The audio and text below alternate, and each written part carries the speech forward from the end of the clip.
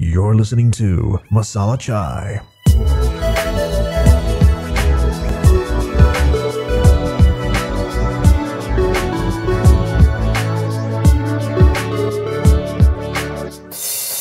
Hey, what's going on, guys? Welcome back to another episode of Masala Chai with me. Guess what? This episode is the final episode of season 1. So, you would think it's a bit special? Unfortunately not. I don't know what it is, but my friends and any other guests that could possibly come are always busy. This is something that I'm working on to prevent from happening again in season 2, which, trust me, it won't, because the way I'm going to handle season 2 is going to be significantly different in terms of the systemic manner I'm going to be approaching it with. So realistically speaking, for season 2, there's a lot more expectations, and there should be a higher expectation. As a matter of fact, I can't wait to show you guys what I have in store for season 2. But unfortunately, we have to finish off season 1. I mean, not unfortunately. I mean, this show has been pretty much my past 3 months. This is what I've been doing, and it's actually quite interesting to think that I started this podcast 3 months ago, and it's been a bit of my daily life. I could never think of my life being, oh wait, yeah, I gotta come home, I gotta do this, gotta do that, I gotta make a podcast episode called Masala Chai. It's definitely I would say a life changer, because I mean, obviously it hasn't made my life any significant, I guess. I mean, not significant, I don't know what I'm saying, but it has changed my life, is what I'm saying. So with that being said, I feel like we should go into what we're going to talk about today in this podcast episode. Now, ladies and gentlemen, you might know this about me, you may not know this about me, but I am a cinephile. I love films, I love movies, maybe too much, because my friends always blame me by saying, dude, you there's not a single film that you don't like. It's not because I don't like films because I'm just, inclined to like them. I like them because I tend to see the films the way that the creative artists who were working in it would have seen it from. I mean, there's obviously a reason why a film would have been released. There would have been something in that film that was special to them, that really bonded that cast, that crew, the people working there. That love that they showed, that support between each other, is what created that output, that film. So when I look at a film, I'm not only looking at the story, the screenplay, the cinematography, the music, the dialogue. I'm looking at everything. I'm looking at the director's intentions, the way that they've subtly, I don't know, like breaking the fourth wall, or the technique, the styles that they make the film in.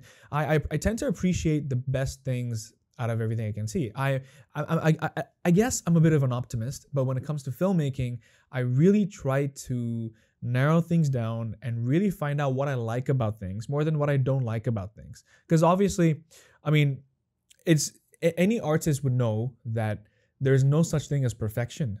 There isn't, especially in art, when you're making films, when you're making scripts, screenplays. There is never a thing called perfection. You can ask any artist, you can ask any director, any actor, when they go back and look at their past performances, their past work. If you ask them, were you satisfied with this? They will say no. Because after all that experience in their life, they will have gone past all of that, and they would have been like, actually, I could have done better, because I could have done this, I could have done that. Stuff that they would have only figured out eventually after, I don't know how many years of experience, or whatever they've been through, the encounters they have gone through in their career. They would have had a different sense of hindsight, which they wouldn't have had when they were their naive self. I mean, I wouldn't say naive, because it's a bit threatening, really. It's not a good word to use, especially when discussing or describing work like this, like artistic work. It's not good to use the word naive, and I apologize for that.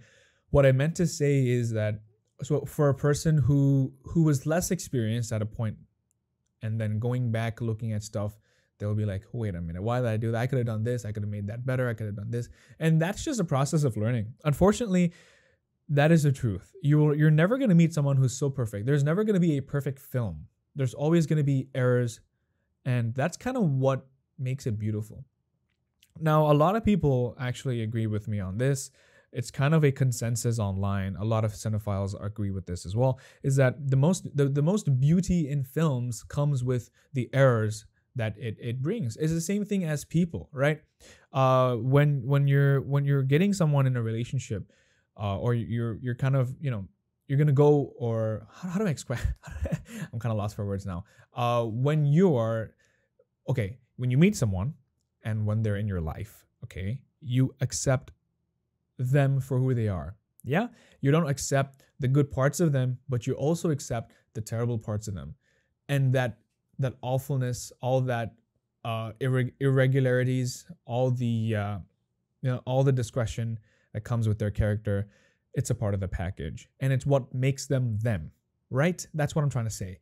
And that's exactly the same concept with filmmaking, is exactly the same concept with the way films are made, the way they exist. They have to be imperfect, or else there is no beauty in idolizing or adoring something that's perfect, because it's perfect. There's nothing to look at it. If it's good, if it's perfect, then it's the ideal thing. Then there will be no beauty in anything that's not perfect. But if you look at something that's not perfect, you can see, wait a minute, it's not great, but it's good.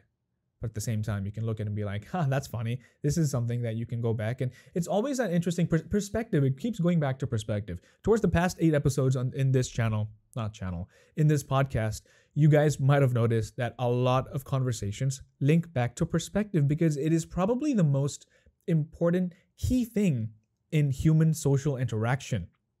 Perspectives. You can't have a proper conversation with another human being without sharing a different perspective. I mean, you can also share the same perspectives, but if you both have the same perspective, there's no discussion to begin with, right? There's going to be there will be no conversations that will ever occur if you share the same opinions, the same directives, the same character lifestyles. Life will just become mundane, which is kind of why I believe everyone is different, and that's why everyone should be different. Because if you're not different, then there's nothing special about you. And it's kind of deep, but is the truth. And I feel like a lot of people need to learn this early on, because it really will help them at work, at school, etc. So with that being said, I love films. My microphone just shook. I love films. Okay, I can't say I don't love them, because I love all types of genres: mystery, thriller, crime, which kind of goes for mystery and thriller, I guess, comedy. Okay, noir, if that's even considered. I mean, recently I've been watching a lot of Hollywood. What do you call that? The cowboy age. I don't know what the genre is exactly. But I love indie films as well, because the beauty of indie films is I can relate with them, because it's an independent production, right? It's someone who is trying to start their journey, their career. And I can relate with that, because I myself am trying to find every possibility I can to start a potential career in filmmaking. While I do want to be a lawyer and all that, my passion lies in filmmaking, and I will do whatever it takes for me to abuse that ability to force content down people's throats, because I have the brain for it. I think I have the brain for it. I have the creativity, and I have a lot of good friends who are there to help me out to achieve that goal. But with that being said, I keep saying with that being said for some odd reason. But anyway, that's a great segue. Films in 2022. I can tell you the most recent film I watched in the theater was an Indian film. But before that, it was obviously Spider-Man No Way Home. I really want to discuss Spider-Man No Way Home. Actually, a friend of mine, Andrew Teddy, and I were going to do that, but unfortunately, he's busy until the end of the month. So I will not be able to record a podcast with him about that. But I have been planning this for more than 2 months. Andrew and I, you're probably listening to this anyway. You and I were going to discuss about this. I respect that decision. We will talk about it. I will not talk about Spider-Man. Trust me. I'm so tempted, but I won't. Instead, I'm going to be talking about 2 other films that I'm so super excited for. The first one being Uncharted. All right. Now, Uncharted is a game that I grew up with. If you guys don't know Uncharted is, it's a game by Naughty Dog back in 2009, is it? I don't even know when they came up with the game.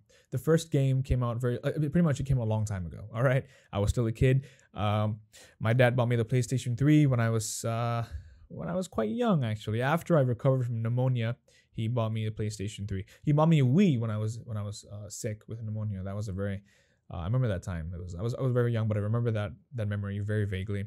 And I used to play a lot of the games. But the point is, I used to play Uncharted. I never had money to buy the actual game, so I used to go to this place. I think it's Best Denki or some shop where they had like a lot of electronic stuff, and there was a small mini corner in that shop where they would like rent out games. So because back then it was like films, like Blockbuster. You know, Blockbuster is a very common American movie renting place. This place, they used to rent out games, PlayStation 3 games, PlayStation 2 games, and a few other consoles. They used to rent those out, and I used to go there, and I rented out Batman, first of all, not Uncharted was afterwards. But the first game I rented out was this demo. Actually, when I had the PlayStation 3, the only thing I kept playing it again and again and again was the free demo of Batman Arkham Asylum, because I had no games to play with, because the games were very expensive. You bought the console, and the game itself is like $60. So it's very expensive, right? No one in the right mind would go and buy, especially me then. I wouldn't say monetarily, financially stable, but I would say my parents weren't willing to spend $60 on a game for me. So then I used to go and rent out games, and the games you would rent would be like only $10 for 2 weeks or 3 weeks until you finish it. So I used to rent out Uncharted, this game I really, really wanted to play. Uncharted 2 just came out. I played Uncharted 1. And Uncharted 2, I played Uncharted 2. The lady there, I remember this so very well. The lady there was so nice that she just gave me the game. She legit just said, you know what, keep the game, just take it. I was very young. 2012, I was 10 years old. She just gave it to me.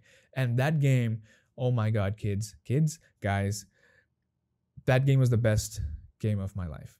So good. Uncharted is something I grew up with. I played since I was 10 years old. Uncharted 3 came out 3 years afterwards, and Uncharted 4 came out. When Uncharted 4 ended, I cried. I legitimately cried because it was such an emotional journey. It's not like a journey that you just have. It's not a game you play like last year and then it's just one game. This was my childhood that I saw. And so to see that character, that family of Nathan Drake, Sully, to see Chloe, to see, all these characters that we grew up with, just finishing them off. It was very, very personal to me, and I took that very sadly. I really wanted an Uncharted movie. This was a rumor that came out a long time ago. The Uncharted movie was kind of similar to Deadpool with the way that they treated Deadpool.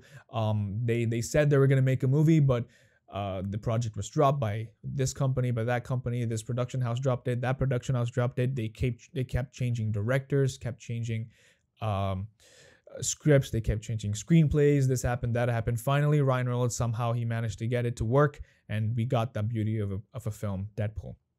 Uncharted was in the same scenario, I guess.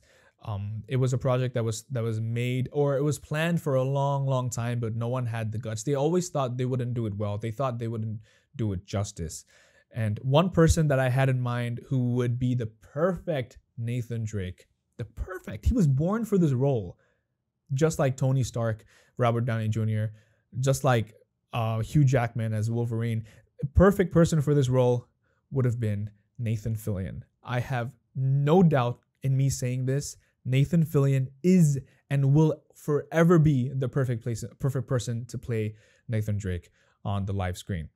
Now, I wouldn't say he's old. He's perfectly young because RDJ was roughly his age when he first started playing Iron Man. So trust me, he's old enough to play the character. But I was kind of disappointed with the way that Uncharted was going for a younger Nathan Drake, like his prime. Because in Uncharted 3, we first got to play with we first got to play as young Nathan Drake, and I guess that's the kind of person, that's the character they're trying to get Tom Holland to do. But let's be honest, Tom Holland is someone that you just see as Spider-Man. I can't see him as Nathan Drake.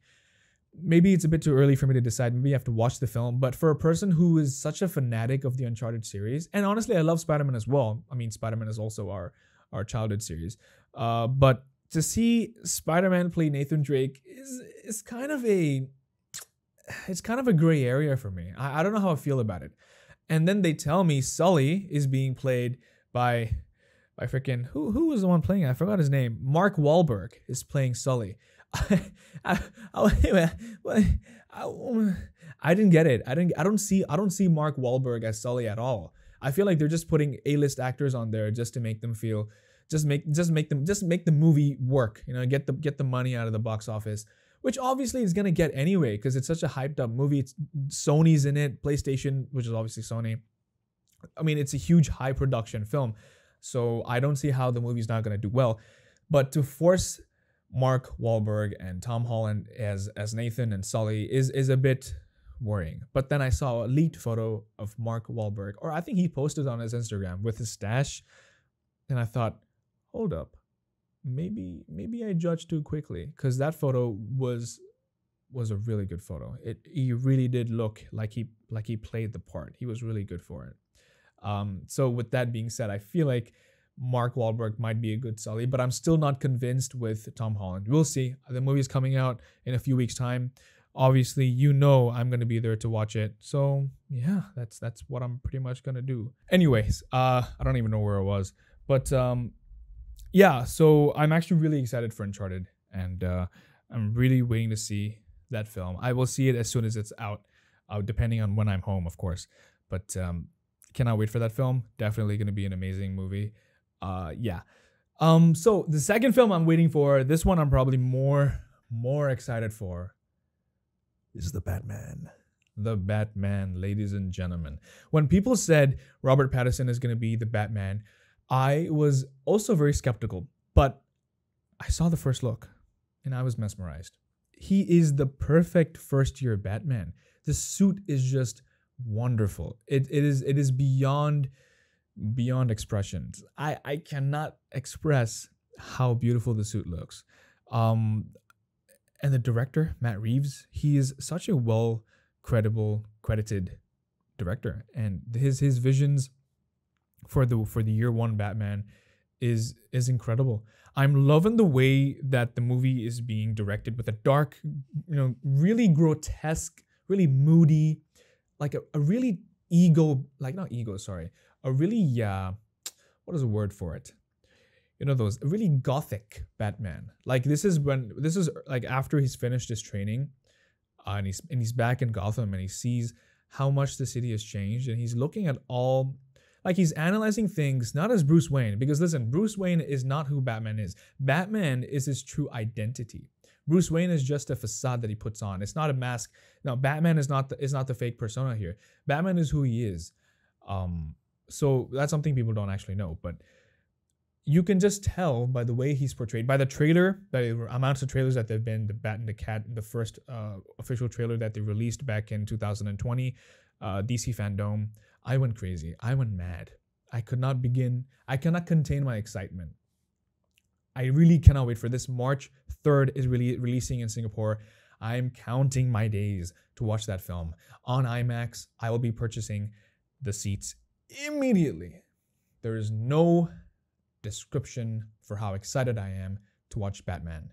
Legitimately none. I have nothing to say about Batman because I'm going to make another separate podcast episode just for me to describe Batman and to talk about how awesome this movie is, because I know for a fact it's going to be a masterpiece. It's going to be a masterpiece, ladies and gentlemen. You heard from me first. All right. With that being said, that is the end of movie discussions with your boy Andrew. Now, let me tell you something. This is the final episode of this season, but it is not the end of Masala Chai at all. Obviously, Masala Chai is getting renewed for season 2. When I say renewed, like I'm some kind of big production house, it's just me who pressed another button which said upload. But let's be honest, Masala Chai is kind of awesome, all right? And season 2 is going to be bigger, better, more fantastic. We're going to have guests almost every single episode. Now, I said this last time, but I'm working on a new system. So keep updated. Follow me on Instagram. Follow me on, Instagram.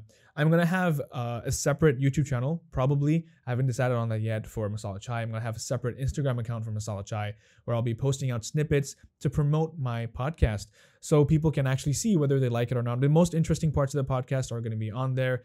And just know that from now on, it's not going to be just me. We're going to have guests all over Masala Chai. And we're going to have a cup of Masala Chai with them. All right? Because we are. I'm telling you this. We're doing it. We're doing it, ladies and gentlemen. We're going big. All right? We're going big or we're going home. And I'm already home, so let's just go big. All right? All right, ladies and gentlemen, that's pretty much it for today's episode, the grand finale of Masala Chai with your boy. Now, again, like I said, one last time, stay tuned on Instagram, stay tuned on YouTube, okay? Subscribe to me, follow me on Instagram. I cannot begin. Just follow me on Instagram, okay? Follow me. Just follow me and you'll be you will be notified. I can't even speak. I'm so excited. You'll be notified of any new advancements of Masala Chai. So just make sure to follow me. And that will be the end of today's episode. Thank you so much for listening and stay safe. If you're watching this on YouTube, make sure to like it, comment, subscribe, and turn on that bell notification icon. And if you're listening to this on Spotify, follow the playlist. Follow the podcast playlist so you'll know when the next episode is out. Shook my camera there for no reason. But anyway, peace out, ladies and gentlemen. Have an amazing day. And ta-ta.